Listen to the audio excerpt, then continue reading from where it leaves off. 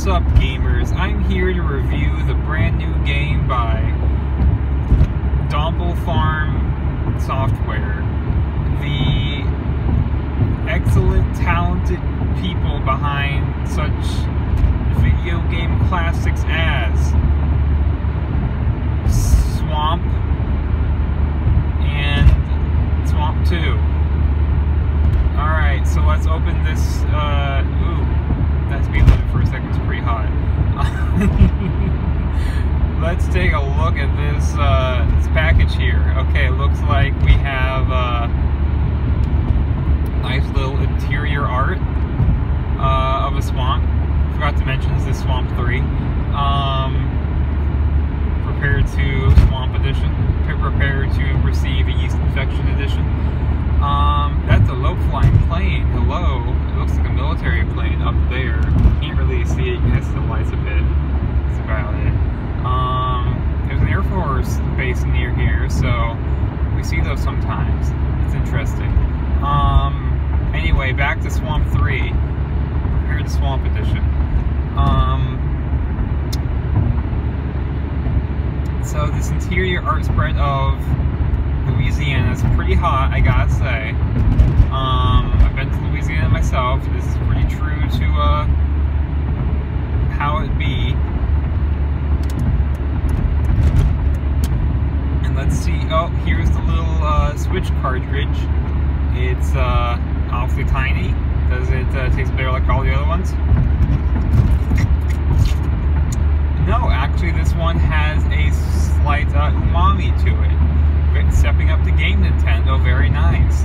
I incorporate this into my ramen next time. So, no instruction booklet, it would appear. So I'm not going to be amazing with the controls of Swamp 3 compared to Swamp Edition. And I'm not going to get that exclusive titty art. But, and this is a big butt, haha, big butt, ooh!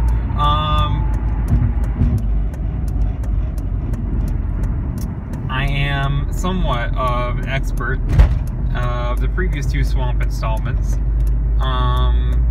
In fact, I have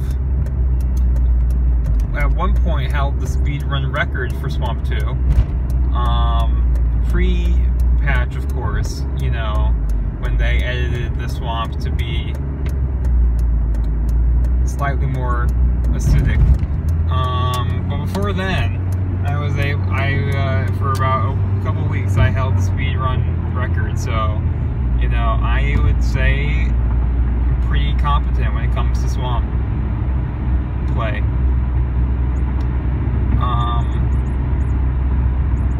So without further ado, let's pop this bad boy in and see what Swamp 3 is all about. Okay, so not impressed by the initial pre-rendered cutscene here as we're rolling over this swamp.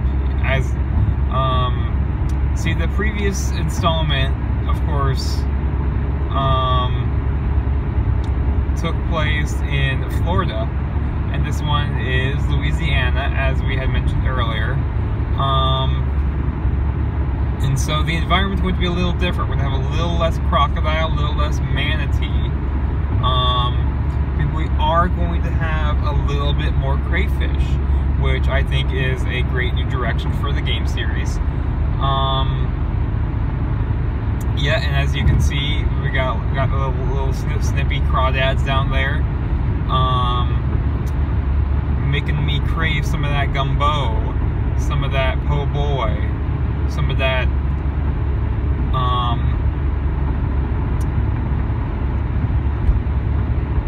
gumbo with shrimp in it.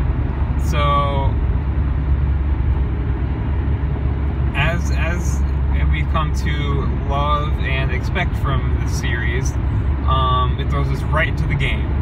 So as you can see, we are right now, it looks to be close to Baton Rouge. not quite as swampy, and of course it gets swampier as you progress.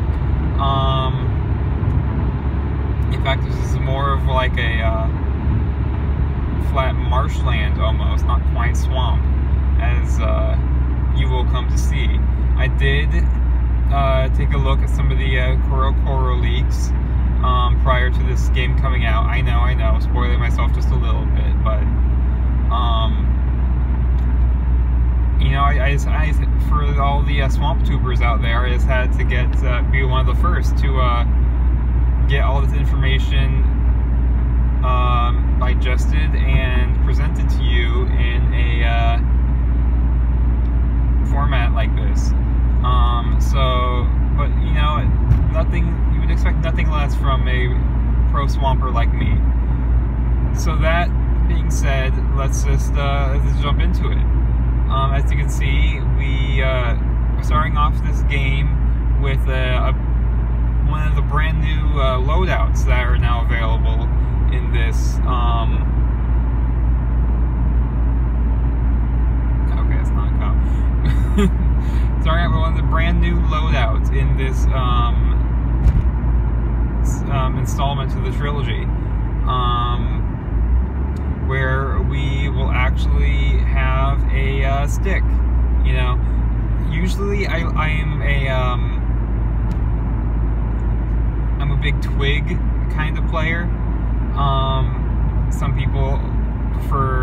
lot of people prefer moss. I think it's kind of overpowered and a little overrated, you know. I'm a classic stick player. Have been since the launch of Swamp 1 in 1997 for the Nintendo Swamp Cube. But you know, I think I'm going to make my stat distribution from the get-go, as we're selecting it here, just a little bit different. So currently, what I have, what I'm going for right now, at least from what I've gathered is possible, is I'm going to try to rush the Jambalaya build, and as such, it's going to require a lot of stick outright, you know, especially for cooking that Jambalaya, because you need wood to get the fire started. And if we can rush the fire, that means we can create the metal skillet, the pot, the wok, whatever you may want to use for your various Cajun stews and meals. And of course, using the stick before we even use it for firewood, we're actually going to, real quick, you see here, right by the base of this tree, we are able to dig for truffles, like the little piggies we are. And that does it for today's episode, but tune in for part 2. Tomorrow at 7:30 a.m.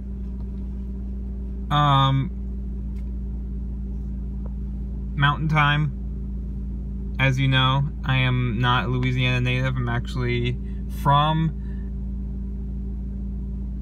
Calgary. So tune in tomorrow for the hit installment. Most swamp tubers don't even have one out by tomorrow, probably, but you know, it's me, your boy, supplying you epic gamers with your epic swamp gameplay. That's all for today. Peace, epic bro gamer hoes, all up in my swamp. Oh.